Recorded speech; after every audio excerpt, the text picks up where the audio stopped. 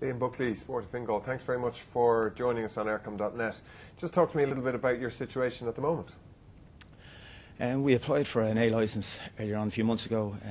We're fortunate enough to get that A Championship licence, but unfortunately from Kilkenny's point of view in the First Division, they were in financial difficulties, and we were given an opportunity to play in the First Division, so it's a new challenge for us, but one we're looking forward to.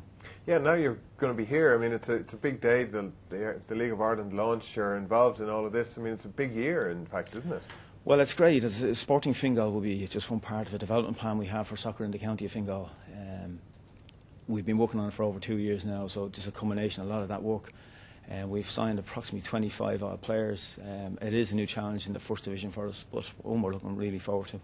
Yeah, is a new keeper? We've signed, well, everybody's new. There's 25 players we've signed for this season. We're putting them all together now as it is, on staff as well.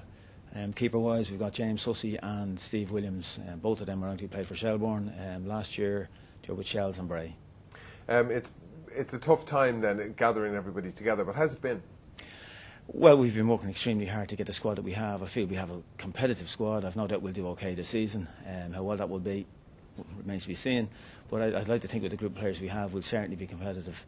It has took we've been working extremely hard, as I say, over the last couple of months to get into players, because ultimately all the clubs are chasing more or less the same players, so you're trying to get the best possible quality you can in. So I think we've done quite well.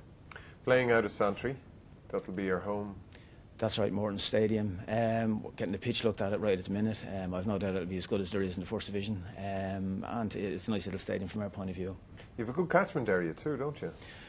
Well, there's no club in Fingal at the minute which has a population of approximately 250,000 people, so we're going to try and work within that area. We're certainly going to try and engage with all the soccer clubs in there. There's approximately 50 odd clubs covering about 600 teams. We're equally tied in with the NDSL Soccer Academy and the Oscar Trainer. They've been very helpful with the project in relation to getting it to where it is, and we've tied in with them. And we're looking forward to working with them over the next few years, but equally working with all the clubs as well in Fingal.